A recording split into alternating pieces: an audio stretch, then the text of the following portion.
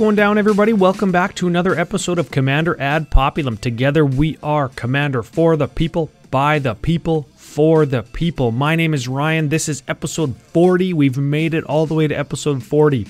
Today we are concluding our interview with Gavin Verhey, product architect for Wizards of the Coast. We get into a little bit more of his work-life balance, stuff like that, how he deals with some of the pressures of being the very visible face of Wizards of the Coast. So if you are into how to manage any of that in your own life, this is a great interview to listen to or share with significant other people in your life that are interested in Magic or just interested in learning about how to be a better young professional like Gavin is. Before we do though, big thank you to FusionGamingOnline.com. They are the official sponsors of Commander Ad Populum. They are there for all of your gaming needs. Appreciate working with them. I appreciate how quickly they ship to me. If you wanted to have them ship me something for any altered art cards that you'd like to add to your collection, of course, big thank you to all of the Patreon supporters at patreon.com/CadPopcast. You guys do make the show possible for me.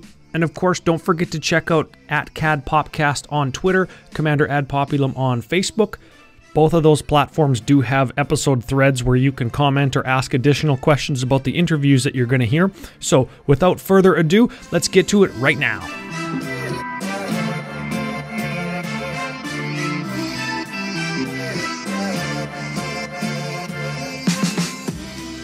Very excellent. So let's talk a little bit more about your actual work.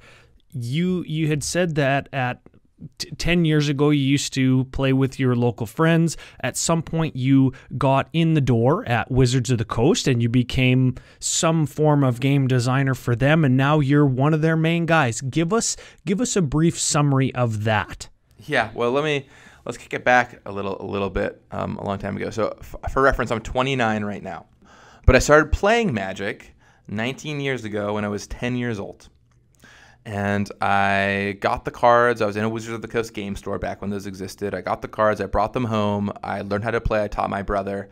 And we learned in January, and that became our thing, right? We stopped playing as many video games, and we started just spending all of our time playing Magic together, me and him. And it wasn't before long until I discovered the game stores, Friday Night Magic, and all this good stuff. And then when I was 11, after playing for about a year and playing constantly, I decided, well, this game is clearly the best. I love this game. I want to go make Magic cards at Wizards. That's what I want to do with my life. And I didn't know exactly how I was going to do it, but I knew it's what I wanted to do, and I felt ready. So fortunately, I lived in Seattle at the time. And one of the things about living in Seattle is Wizards is pretty close, and a lot of Wizards folks show up to Seattle events. And I was at a pre-release for Odyssey, and Randy Buehler was there. And Randy Buehler was a VP of Magic R&D at the time. And I saw him, and I knew who he was, and so I went up to him, and I was 11 years old, and I said, "Hey, I'm ready to come work for you. Like, come hire me. Let's do this thing." And he looks at me really seriously. He looks down at this 11-year-old kid. And he says, "Okay, kid, you're going to need two things. The first thing you're going to need is a college degree." And my heart just sinks, right? Because I'm 11 years old. It's going to take forever to get one of those. I'm ready to come work for you now. But the second thing he says is you should be a really good player because we like to hire people who know how to play Magic well and can talk about Magic well. And of course I thought, well, I don't know about this whole college degree thing, but a pro Magic player, that's got to be easy, right? Anybody could do that. Oh, yeah, no problem. Yeah, no problem. Easy peasy. But so from that moment forward, I dedicated myself to becoming good at Magic so I could be pro. And lo and behold, I started college when I was 15 because, hey, I needed to graduate early. And when I was 16, I went pro in Magic. I qualified for my first pro tour. And I played pro throughout, actually used professional Magic to pay for college. So playing in Magic and writing about Magic events helped me pay for my college university education. And then I graduated college when I was 20. So normally in the States, you graduate around 21, 22. So I graduated a little bit early because I started early. And then within a year, I was hired by Wizards, and it worked out perfectly. I played professionally. I wrote. That got me noticed. I helped create Modern in a way, or popularize Modern before Modern was a thing, which caught Wizards' eye. And I got brought in the fold, and I've been here for over 8 years now, and I love it. It's a great job. I'm surrounded by amazing people, truly some of the smartest people I've ever met. And I couldn't ask for much more. It's my dream job. So you literally used magic as a way to get you your dream job, which just happens to be magic. Now, I know that that's not everybody's dream job, but in what ways do you think that Magic the Gathering can help people achieve what you've achieved? Is there a certain amount of critical thinking that goes into it, reading, math, or basic arithmetic at a very young age? Like you talked about being 10 years old. What is that, 6th grade? That's about when I started too. We're close to the same age. So your story is very relatable to mine being when I was a young professional. Now I'm a little bit older. What do you think? How do you think magic can influence or help people achieve what you've achieved? You know, a lot of people don't know this, but I was homeschooled growing up, basically from kindergarten until I went to college. So I learned at home. My mom taught me. Fortunately, she was a former teacher, so she had a great background in it. But magic was actually really integral to our education because it not only taught me quick arithmetic, but it taught me a lot of vocabulary words. The number of words I've learned through magic is staggering. And if you just think about the words you've probably learned through magic, I mean, it's an enormous amount. And the biggest thing is it taught me a lot of critical thinking skills, how to think for myself, how to connect ideas, how to be able to think about things like deck building and combat and thinking on your feet, all very important stuff. And then furthermore, as I got deeper and deeper into it, things like learning how to run a team, work with other people, good sportsmanship, like all these things are things that I learned through magic, and magic was so integral for me to learn all of this. So those are just a few things, but I think in life, there's a lot of skills that magic will teach you which will really, really, really be useful. And the biggest one to me is just the ability to adapt, take feedback, provide feedback, and think on your feet. A lot of magic is just feedback cycles. You know, you'll go and play your deck. You'll see how it does. You'll go back and tweak your deck. You'll go out and see how it does. You'll iterate. Or you'll ask someone for their opinion. They'll tell you what they think. You'll ask for someone else's opinion, and they'll tell you information, or vice versa, whatever.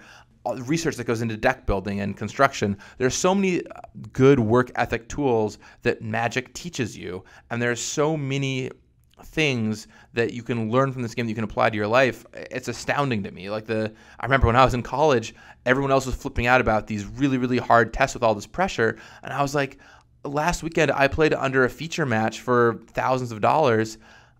None of this bothers me anymore. Like I don't get pressure from a lot of events in my life, and I can be very calm. So I can't even describe the number of ways that magic has impacted my life. I think for a lot of things, I can look back and think about what my life would be like if I didn't do this thing. With magic, I literally cannot imagine my life without having started to play magic. I mean, it is unbelievable.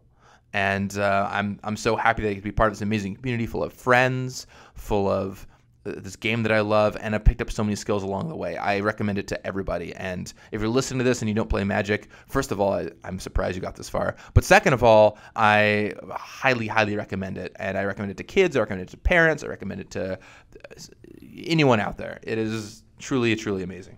Yeah, a couple things. First thing, Gavin Verhey, hardened by the forge of magic before the age of 20. That was the first. That's like the clickbait title right there, right? Yeah, tell BuzzFeed. Yeah, that's right. Second thing is, everybody who's listening out there who works with kids, because I know that there's a lot of you, have them listen to that. Have their parents listen to that. Anybody out there who can relate to what Gavin was saying about not being able to imagine your life without magic. I know I've said on Commander Ad Populum or Commander Cookout somewhere that I honestly believe that magic saved my life. And it sounds like you are in a similar boat, which I think is absolutely incredible. Oh, I get emails and messages all the time being in my position from people who completely had their life turn around from magic, not just in teaching them things. I mean, that's certainly one avenue to go down and a big part of the game. But also just like a lot of people who have been in very dark places. I get messages from people who were on the brink of suicide or got out of a really bad relationship or had to move away from home or because their parents weren't getting along with them or whatever. And they're like, magic is the thing that got me through it. The magic in the magic community is what got me through it. And I hear this story all the time. I get emails about this constantly. And it's not just an isolated experience. And if you're feeling depressed or anything and you think magic is carrying you through it, you're not alone in that. There's a lot of people out there like that. Now, none of this, of course, magic is not a substitute for actually going to a professional and getting their opinion. And I highly recommend, if you're feeling depressed, talking to a therapist about it and seeing what might be right for you. But magic is certainly a great outlet for a lot of people. And it's really made truly a tremendous impact in my life. And my mom will talk up and down about how great magic was for me but my brother both. So if you parents need someone to talk to, I can direct you to her. There's this place in New York called Games Lab. They've got a spot in Brooklyn, I think a couple in Manhattan as well. And it is so cool. And what it is it's this area set up kind of like an after-school place for kids to play and learn about board games and game design. And middle school, some high schoolers will come on in, and they'll play new board games and talk about them. They'll learn the rules. They'll suggest their own tweaks. In fact, one of the boards on the wall is all just full of note cards of suggestions kids have made to change and modify games. So starting the game design career early. There's a whole system where you can level up and get experience points and eventually join a guild. And there are these cool guilds that they've made up. But one of the cool things to me is they have a big magic night. A lot of the kids there play magic. And after school, their parents take them there, and they have magic decks there on borrow. They can just borrow modern decks, for example, and sit down and play games. And it is the coolest thing to me to see this whole generation of kids learning magic and playing with each other, and their parents being like, I want my kid to go and play this. It's a great environment. They're making friends. They're building skills. So first of all, if you're in New York, go and check it out. But second of all, let that just be a testament to how amazing this game is, that it's building these communities and really these positive environments that the parents see, and they're like, wow, I'm so glad my kids have something like this. And I'll admit, when I was 10 and 11 and 12 years old, and my parents were dropping me off at game stores full of 20 and 30-year-olds for Friday Night Magic, that was a little daunting experience, right? They're like, is this really the best thing for my kid? And admittedly, I'm sure there were moments there where it may have not have been in some cases. But on the whole, it definitely was. And especially if you can find a place, and there's a number here in Seattle where we're very kid-friendly, I think it's absolutely worth checking out. Yeah, you know what? It's funny is a Game Lab is making it fun for kids to learn, and that's actually the best scenario to learn in when you're having fun, because then it doesn't feel like learning, it doesn't feel like school. Lots of kids don't like school, right? Right. I think there's a lot of research on gamification and how making things feel like games can go a long way. And there's one article I read about the school, I think out in Pennsylvania, that gamified their classroom. And they did nothing. They changed the material zero. They didn't change any of the material they were learning. They just changed how it was presented. So by doing tests and homework, you would gain experience points. There was a leaderboard for experience points. The final exams at the end of the year were framed as boss fights. They just did very, very, very tiny minor things with nomenclature. And the attendance and the success of these kids went through the roof. And all they had to do was reframe it to make it sound more fun. And I think I have a lot of opinions about education. We'll not get into them today. But I think education has been done the same way for a very long time. And in today's world, what worked for kids 50 years ago or more is not what's going to work for them today or work for even me today. And thinking about new ways to evolve the classroom and evolve learning is really relevant. And as someone who is homeschooled, I feel so fortunate that I got my learning and what was good to be catered to what was good for me and my brother. And that did some amazing things for us. And literally, there were times where we would play Magic as part of our homework or do research on Magic as part of our homework because there were elements of it that were going to be useful to our education. So I once again, I just cannot tout that highly enough. That's unreal. I didn't know that about the school you were talking about in Pennsylvania. If anybody knows what school that is, of course, get at me at CadPopcast or get at Gavin and let us know. Let's look into that a little bit more if that interests us. Any of the listeners out there that have kids like I do or like a lot of our listeners do.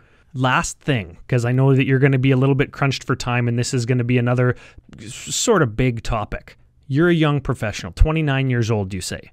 You're working in what I would call a high pressure or a high profile or a very visible position. How do you manage it? What are some of the things that you do, or what are some of the challenges you've overcome, and how did you overcome them? Yeah. You're absolutely right. That is a high pressure position. I'm one of the people at the top of this company that is huge.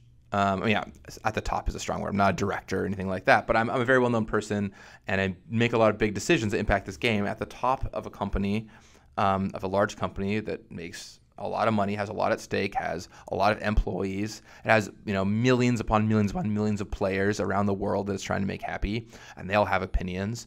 And there is a lot of pressure on me, and I do a lot of work. I mean, I've been up till 2 a.m. multiple times this week just trying to get stuff done.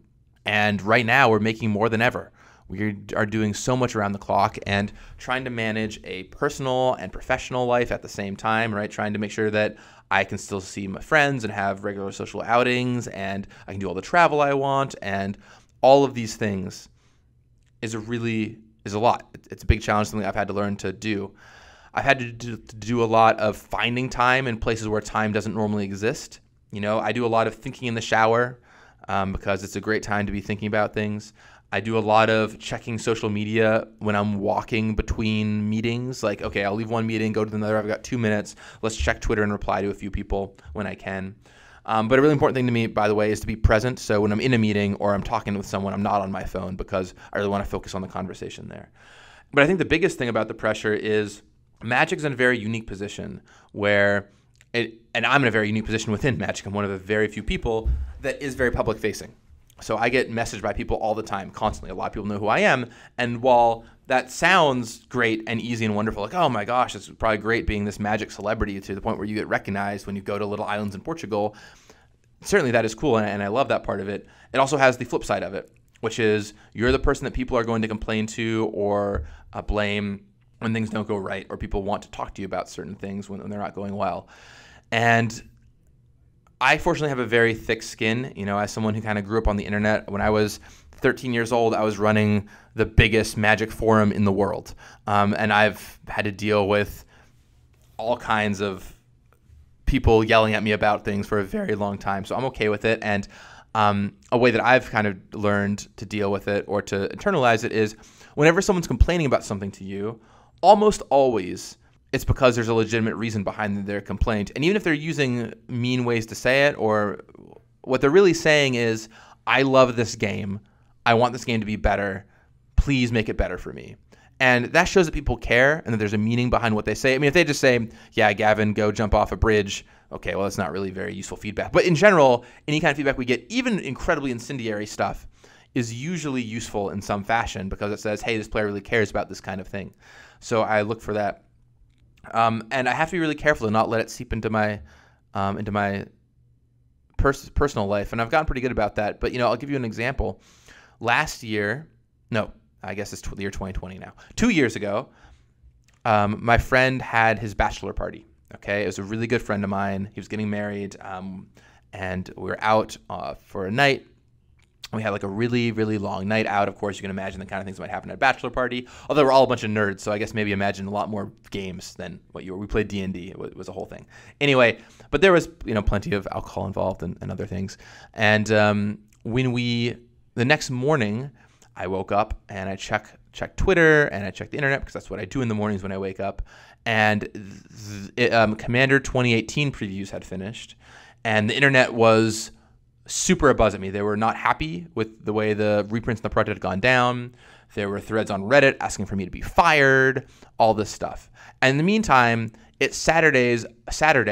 It's the rest of my friend's bachelor party, and I have to be present there with him doing stuff there. Well, in the meantime, the internet is blowing up about me, and I know that if I don't take the time to do something about it, it's just going to spiral out of control. And that's the kind of position I get put in. That's one example, but that's the position that I get put in all the time of you're wedged between your personal life and social media. Because for a lot of people out there, a lot of people listening, work ends when you come home, or work ends on the weekends when you're not working. Maybe you think about it a little bit or think about a situation, but you kind of leave it at home a little bit. And for me, that's never true. I'm kind of working all the time, right? 24/7, because I always have my phone in my pocket. I always have social media available to me. There's always a Magic thing that could happen. I'm always thinking about new things we could do with the game. And so constantly being connected to the game in that way is wonderful, but also has its downsides too. And I've had to get really good. And in this particular case, I responded to a few tweets said a few things that would kind of set things on course, and then thought, look, I really have to focus on my friend right now because that's important. I can come back to this later. But it's this constant Spider-Man situation of, do you save the one person who's, who you really care about, who's your friend, right? Or do you address the thousands of people on this bus over here who are all part of this magic whirling community? And they're both very important to me, and knowing how to tackle them both and do it with grace is something that I've had to learn. And I don't think I'm perfect at it. I don't think anyone is perfect at it, but I try and do the best job I can. And ultimately, the fans in Magic are some of the most important people in my life to me. I love talking with them. I love that we have fans for our game, and I try and do everything that I can for them while not allowing my personal life to suffer as well. And one thing I ask of everyone out there too is, I think Mark Rosewater had a great Tumblr post a couple years back where he talked about how he was writing his post while flipping burgers for his family. And be aware that we all have lives we're trying to go through just the same that you do too. And there's a lot of things we're trying to manage, and we're trying to do the best job we can and reply to you as quickly as we can. But it does come down to, like I said earlier, some of that economy of time stuff I was talking about, where we only have so much time and we're trying to do everything we can. But sometimes there's only so many seconds in a day. And if we don't get back to you right away, or you don't see a response from us right away, it's not that we're ignoring it. Almost certainly we've seen it and are thinking about it in our heads, but it might just take more time than you would ideally want. Yeah, you know what? I think that the take-home message from some of what you're saying there for other young professionals out there that are listening is that being present is one of the most important things that you can do while you're at work and when you're at home. And it is important to be connected to your work, but it's also important to find time for that separation. It's important to have a plan, and it's important to be able to unwind or unpack some of that pressure. And we've done episodes on Commander Ad Populum for any new listeners out there on all of those topics. So when we're done here with Gavin at the end of the show, I'm going to insert a few of the episodes, just links to the episodes so people can kind of hear what other guests have to say about that kind of stuff, dealing with issues, making plans, depression and anxiety. We've talked about all those things. So stay tuned after the interview with Gavin to hear my final thoughts on some of that stuff. I think, though, Gavin, great answers on all parts. I know that you're a little bit going to be crunched for time, so I wanted to get back to a couple of the CadPop Quick Hits to round out our conversation. Fantastic. Let's do it. Okay, you talk about game design, you talk about entering into Wizards of the Coast. You weren't always doing what you're doing now. You used to just work on sets, right? Yeah, I think everyone kind of has their own path in Wizards. When I came in, I was actually a development intern. Development would nowadays be called play design, so play testing and tweaking and things like that. And then I had a very long route all around the company. I've done all kinds of different things at different points in time. I've been lead designer of a number of sets, and still am. For example, I just did a bunch of lead design work on the Mystery Booster playtest cards, and I try and do some design work as well. I was on the design team for the upcoming Ikoria set. But architecture is the thing that takes up the most of my time right now. And my position is really unique in that I wear a lot of hats at once. I'm trying to do social media presence. I'm trying to plan events and work on Command Fest and Magic Fest. So I'm trying to fly around and be a public speaker at places, while I'm also trying to design sets and do stuff back here. So I touch a lot of different things at a lot of different points. And my route here has been all over the place. And I've done so many things at Wizards, say from like the finance department or whatever. I've touched a lot of things in a lot of places. I've even done a little bit of work on D&D. So I know the company really well, and I am so happy that I've got to touch so many parts of our games in so many ways. So here's the quick hit then. If you had one opportunity to change one game mechanic in Commander or Magic the Gathering in general, what would it be? Well, wow, there are so many options. I'm going to go just one with the lowest hanging fruit, which is I would personally, because this is a Commander podcast and I feel like talking about Commander is reasonable, I personally, and I know Sheldon will glare at me from somewhere right now, I personally would change how the hybrid rules work in Commander. So you can play, for example, Kitchen Finks in your mono white deck. That rule always bugs me when building decks. It's like, I can normally play this in a mono white deck. Why can't I put this in my Commander deck? And from a design perspective, it actually really limits us because there's a lot of things we could be doing with hybrid legends that are very interesting and allowing you to put them in certain kinds of decks. And I feel like we're limited in that space. I respect it's not going to change, and the rules committee has a different opinion on it. And frankly, a lot of people in this office have different opinions on it. Like me and Rosewater, for example, are aligned in wishing the hybrid rule worked a different way, but Aaron Forsyth and Mark Gottlieb both are very happy with the way it currently works. So it's not something that I would expect it to change, but it's something that I personally would modify off the top of my head. Sacrilege. Blasphemy. Yeah. Blasphemy. I am also, by the way, not a huge fan of the commander damage rule, but I respect why it's there. And once again, I don't think that's going to change anytime soon. And I know somewhere the rules committee is probably glaring at me, but I want to be very clear. These are my own personal opinions of what Gavin, the player who plays the game and thinks about game design, likes, not what's necessarily best for the format or what the rules committee is going to do. I wish it were these ways.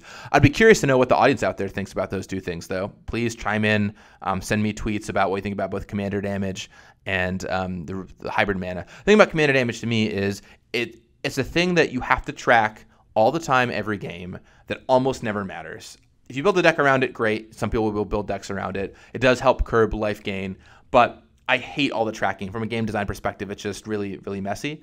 I wish there was a better solution for it, personally. It's like you've got to be an accountant to be able to know if you're going to die to somebody's commander damage. Well, and the thing that ends up happening, too, is in practice, most people don't track commander damage. I mean, when I'm playing at Command Fest, normally people don't track it unless they think it's going to be an issue. And then, of course, that leads into some games where you're like 3/4 of the way through and you're like, okay, did this hit you 2 times or 3 times? And no one can remember. Yeah, that's real life. Yeah, that's real life. Do you think that it would be better if it was 21 points of commander damage from any commander, like a summation of commander damage, or a summation of damage dealt by cards that have the same name as a commander? There's a lot of ways to go down it, but in general, I just favor things that require less tracking. And I think any way you go about this, you're still going to have that extra tracking of that thing you don't want to keep track of. Because life is kind of the thing you want to keep track of. Keeping track of secondary life is always a bit of a hassle, especially with, apps and dice and everything. It's something that is tricky because suddenly you have like 5 dice in front of you and someone looks over to see what your life total is and no one knows what the actual answer is. So that's my one personal thing. But once again, I would not expect that to actually change anytime soon. And one of the things that I appreciate about having the Commander Rules Committee is they keep us honest with the spirit of the format and make sure that it's a community format for the community, and it's not just us thinking about it. Because ultimately, Commander, out of all the casual formats, Commander is the one that caught fire and did well. Clearly, the Rules Committee knows what they're doing to some degree because it did pretty well there. So I'm willing to trust them on a lot of this stuff. That's right. They came up with, and we've talked about it lots on Commander Ad Populum, we've talked about Rule 0, which is the second to last quick hit. Tips for playing outside of your local meta or your local group of friends if there are difficult players or players who don't necessarily fit into your idea of what is fun. Is it just conversation? Is it communication? What's the best way to approach this? Like any interpersonal topic, it can be really, really hard, right? It's like in some cases, you're going to need to tell someone, look, you have to stop playing that deck. We're not having fun. And we see this all the time, right? People at Command Fest even, where just 3 players will sit down trying to play a pretty, low-key, low-powered game of Commander, and someone will sit down with their really competitive deck and quickly stomp everyone else. I have found that, in general, the Commander community is getting better about talking to each other about deck power levels, but I'm sure there's still a lot of people out there who, are having challenges with it. And I think like any hard conversation, it's really important to just tell that person and be honest with them. But this is just a tip for all interpersonal communications, don't attack the person, talk about what they're doing and why it's a problem. So if they're someone who's playing their mass LD Armageddon deck all of the time, one way you could combat that is by everyone puts sacred ground into their deck or whatever, but that's not that fun, right? I would just talk to that person and say, hey, look, we're really not enjoying all these mass land destruction spells. Your decks are making the games be less fun because of it. Are there ways that you could take them out or potentially look at different options? And some people are going to be really obstinate about it, and in those cases, you may need to consider other options, or potentially saying, hey, look, if you're going to play this way, we're not going to have fun playing with you. But I would hope that most people would be receptive to feedback like that and change their decks up. Very excellent. Okay, final quick hit, and this one is a little bit off topic, but I really like this question. Is it a possibility to ever see a more adult-focused Magic product similar to Game of Thrones or The Witcher, something on that kind of level for adult players? I think that's an interesting question because I already think Magic is pretty adult. And you think at what makes The Witcher or Game of Thrones so adult in quotation marks, and I think about things like the blood and the violence, the sex, the the cursing, whatever.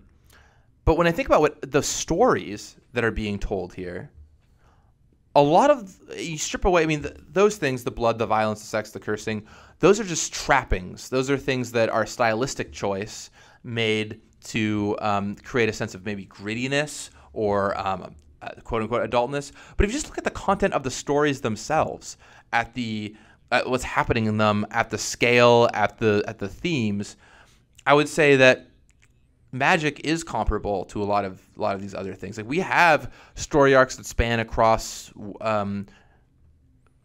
all kinds of emotional arcs, from romance to death to worlds being taken over and conquered to villains and heroes. A lot of what you see present in these stories is also present in Magic. And while it's true that it might not be as narratively deep as, say, a Game of Thrones, ultimately that's just the restriction of the medium.